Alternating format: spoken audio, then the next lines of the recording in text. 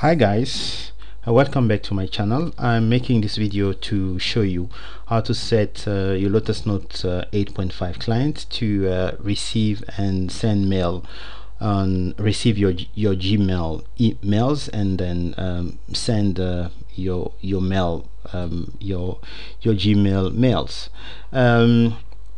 What we're going to do now, we're gonna go through some steps that I will explain on this video. The first thing, we have to make sure that our Gmail settings allow the POP.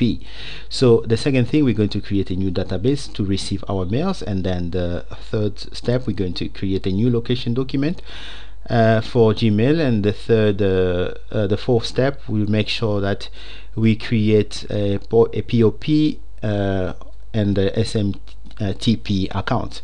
So let's go to our Gmail account, our normal mail. So I've logged in on mine already, so we're going to go on the top right corner and click on that button, and then we're going to have a mail setting option, and then we're going to select it and click on it. We're going to have this view. On this view, we're going to look for forwarding and POP/EMAP.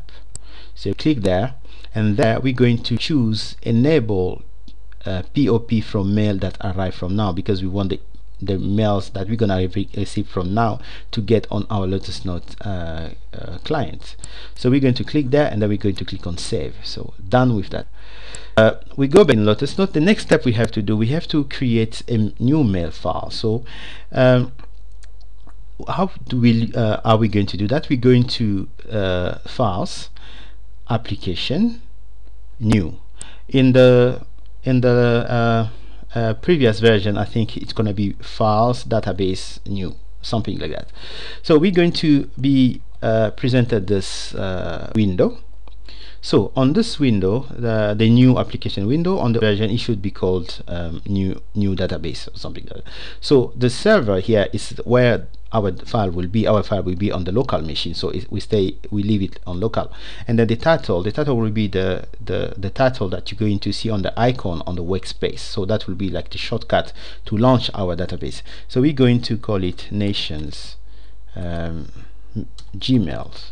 You know, this is what we're going to see on the workspace, and then this will be the file name. That's the name of the file on the disk. So I will call it nation mail. Then I need to arrange it, because this file is located directly on the Lotus Note data folder, because by default Lotus Note know that I have to put this file on the data folder. We're not gonna discuss about the data folder today. We're gonna have it on other video, but this is not the purpose of this video. So what we're going to do, I'm gonna try to arrange this in a way that our file is found inside the folder on the data folder. So I will create a folder called mail01.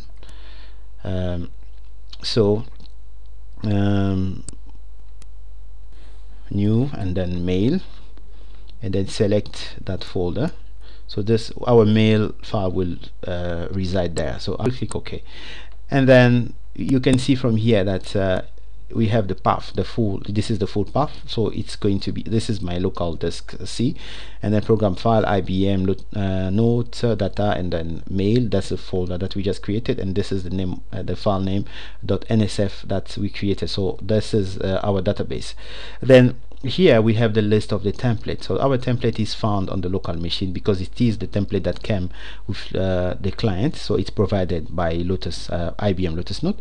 So we're going to look for the mail template on this list. We have the mail template on the list.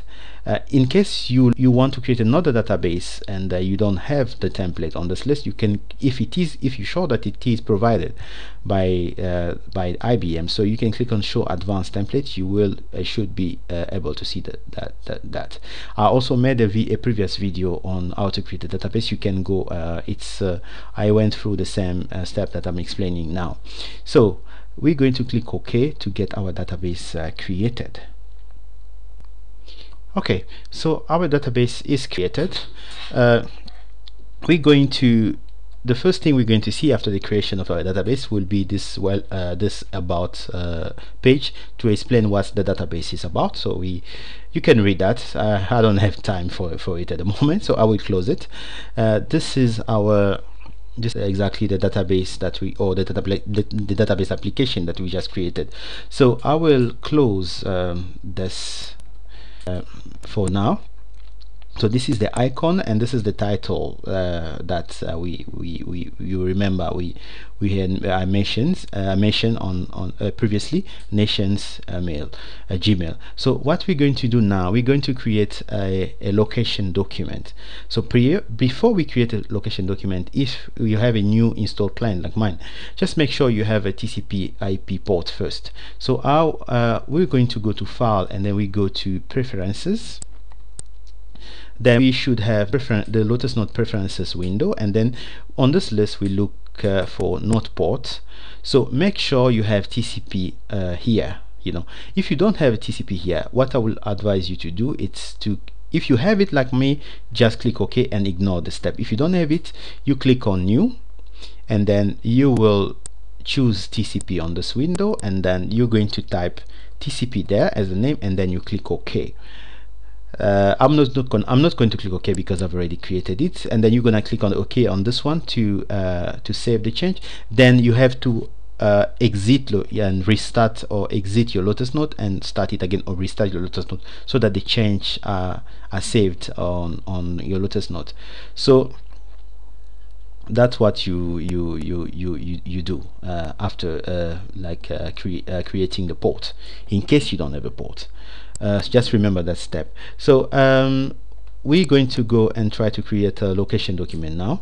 So we will go at the bottom right, and then click on this button. It might be online, home, or whatever location that you have. In my case, mine is offline, so I will click on the edit location option. Then you're going to have the preference window again. This is just another way to get on the same window that we were previously. So from here, you're going to click on the new location. I'm just going to try to make it a bit clear for you guys. So we're going to click on new. We're going to have this window popping up. So we going to start with the basic tab. On the basic tab, for location name, we can put any name we want, but I would call mine Gmail. Then for location type, it's going to be local area network. For internet mail address, it's gonna be my Gmail address. So it's the address that I want to get the mail from, you see. So I will use my Gmail account.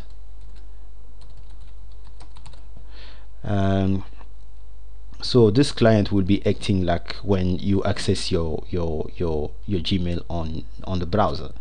The other field, we leave it the way they are, and then we're going to go to server. On server, on the home / mail server, what you're going to put there will be pop.gmail.com. On the ports, we're going to make sure that we select TCP IP. On the mail file location, we have to change it to local, and then the mail file, we just have to make sure that we have our mail file. So our mail file, it's we just have to make sure the name is the same. If we go to the local machine where we created our mail, we should know what is the location. So I'm going to go there. Excuse me for that. Okay, this is the file that I've created. So the file I've created is on the C program file IBM Lotus Note data mail. So this is the name of the file. So what we're going to do, Lotus Note will know by default where that's because it knows exactly where the data folder folder is. So we just going to need to have the mail and then this name. So I'm going to be doing this. I will copy this name here, and then we know here that it's under mail, and then the file name is this. Okay, so this is let me just make sure that I'm right. Yes, mails. Yeah, mail without a s. So on the domino mail mail domain, domino mail domain, we leave it the way it is. On the internet domain, for note address when connecting directly to the internet, we're going to make sure that this field is gmail.com, and then the other field we leave them the way they are. And then no, we need to make sure that send outgoing mails or outgoing mail, we have to select directly to the internet. And then the other step, we can also go to we can as well check our advanced tab, and then SSL. We're going to here accept SSL site certificate, yes. Accept expire SSL certificate, yes. Negotiate SSL protocol version, we going to choose v 3.0 with 2.0 handshake. So we're going to click there, and then done for our location document. So what we're going to do now, we're just going to click on OK. Click OK to save the settings. Then we can go on OK again. So we've created our location Gmail, as you see there. So we're going to click OK. We're going to be able to see our location. If we go back to the bottom right corner, we click there where it says offline on or whatever it says on your machine. We click once there, and then we can select our Gmail location this way. So the next thing we should do now, if it is by the way, if our Gmail location is the current location, we're going to see it like this. So we need to create the account. So how to create the account, our account, we can go back to the same preferences window. We can go to files or file preferences. Here we have on top there we have accounts. Then after clicking on the account, you go to the new account button. On the new account button, after clicking, you're going to have the new account window. On the new account window, you will have the account name. For account name, we're going to call it incoming incoming Gmail. You can put whatever name you want. Description, we can say incoming mails from Gmail. You can leave it or whatever, it's not compulsory. So here for type, what we're going to do on the list, we're going to look for POP or POP SSL enabled. So we're going to choose that because this we are setting the POP account, like the incoming account, and then we're going to have the server there. The server will be pop.gmail.com, and then for the login information, it's your login on your Gmail account. So mine, I will have it there, my account with you have to put the full name the way I'm putting it, with the @gmail.com. don't forget the @gmail.com. so you have your password. I won't tell you my password because I don't want hackers to take over my stuff. Then you go a bit down, and then go to the advanced property. On the advanced property, leave mail on server, it's yes. Port number, it's 995. It's filled by default for you. You leave it the way it is, and then you have accept SSL site certificate. You have it on yes. Accept expire SSL certificate, yes, and then send SSL certificate when asked, no. Disable verify accounts server name with remote server certificate, disable. And then here where it says SSL protocol version, we do like we did on our location document, v.3.0 with 2.0 and check. We click that, and then we go at the bottom here for note location. We untick this, and then we choose the Gmail location document, because that's the location document we're gonna be using. So we are done with this account, so we can click. I just want to make sure that we had everything okay here. Yeah, and we're going to click on OK. You're going to click on OK. Then we're going to create the last account. That will be the account for outgoing mail, so the emails we're going to be sending on the internet. So we're going to click on new account again. So we're going to do, it's going to be a bit similar to the first one. We're going to call it outgoing mails, and then we on the description, let's make sure, I will call it outgoing Gmail. Let me do this. Yeah, here I will say outgoing. This one it's not compulsory. I'll say outgoing mails from Gmail, and then here for server we're going to choose SMTP SSL enable, and then for server we're going to write smtp.gmail.com, and then the login detail will be exactly the same with the previous one. So it's gonna be our email, our Gmail account, and then we're going to put our password there. Okay, then we go at the bottom to the advanced properties.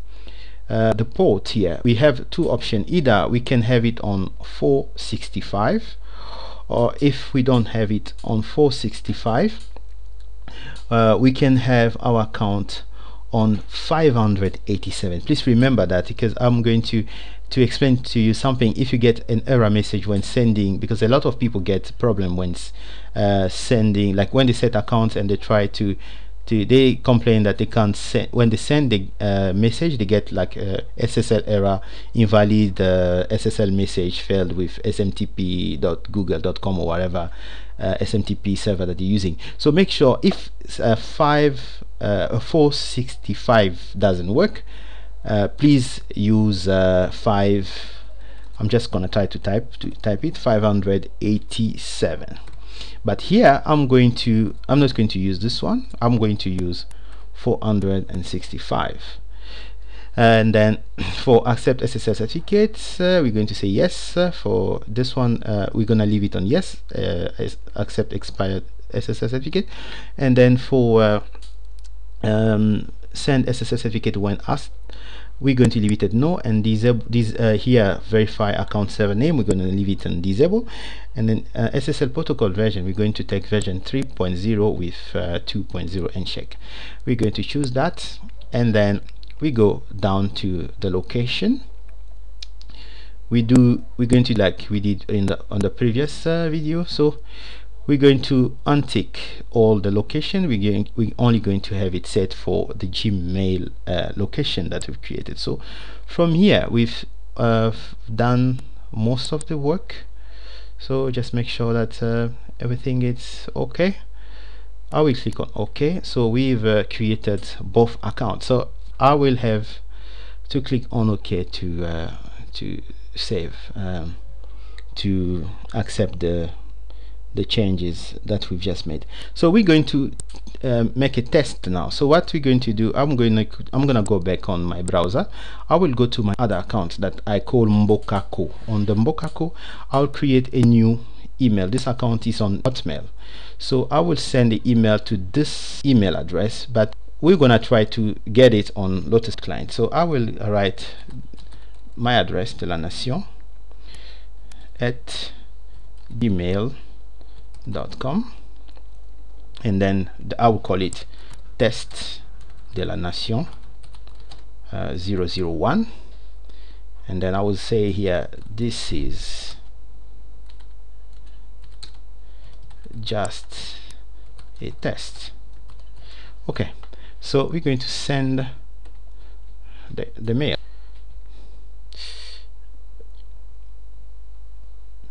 Okay, stop spam. We are something that sending this to stop spam when something asks you to enter before sending a message. I don't know what this one it says, but I'm going to make it this way, and then let's try to resend it again. Let's hope it goes through again. No, Gmail doesn't want to let me. Okay, I think I've sorted this issue because this is a bit stupid. They maybe thought like I was spamming, so I tried to. They just wanted me to enter some character on the captcha. I've done that after clicking on pause. So we're going to click on the send to try to send our message. So let's hope that this time it's gonna our message will go through. Okay, so it looks like we succeeded to send our message. Okay, we succeeded to send our message. So we have to check on my Google account. So my Google account shows me that the message has been received. So we're going back to Lotus Note and make sure that the Lotus Note has recorded or managed to get our message. So let's go on the Lotus Note client, and then as you can see here, we need to replicate, but I'll try to open our mail file. So we're going to after opening the mail file, we're going to go to the replication page to replicate to get our message. So let me go to the open there, and then launch the replication the replication page. So I will click to the start now option, so it should start replicating.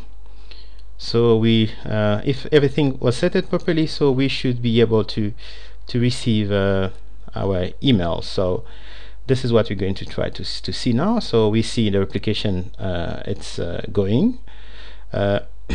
Let's wait. As you see, we receive one message. So when we go to here, we can try to refresh. I guess F9. So as you can see here, we have received the message sent by no.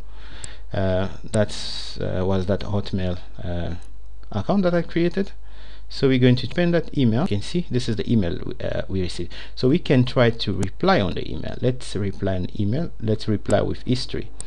So we're going to reply and then tell him that we've received, and see if he's gonna get our response. So thanks man, we're just going to say thanks man and send the message. So after sending the message, we're going to make sure we replicate again. I'm not going to, there are other setting that we can set to when we click on send to get Lotus Note do the replication automatically, but this is not the reason of this video today. We're gonna make other video to explain those steps for those who do not know. So I'm going to replicate to get my message sent on the internet. So as you see there, the replicator or application page tells us that the background is activated. So as you see, it's been sent and we don't have any error. So in theory, it should go, it should be gone. So as you can see here, it says sent. So let's go to our Hotmail account and see if it managed to receive the email. So you can see the Hotmail tells us there that there is one new message. So we can go there on the inbox. When we visit the inbox will tell us. You can see here we have received the text one message.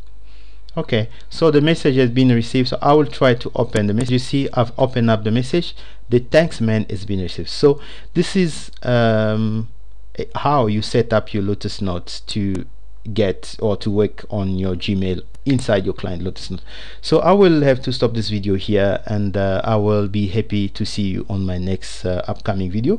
If you like this, please register on my channel. I will have more more video to make. So sorry for this if this video was too long, but I had to explain a lot of things in detail because this complicates a lot of people, and the step that I've done here, it's can work on the version on the older version of Lotus Note. I have older version and I've done the same thing. It works. So I'll have to leave you here. So thanks for watching my videos. See you next time. Bye.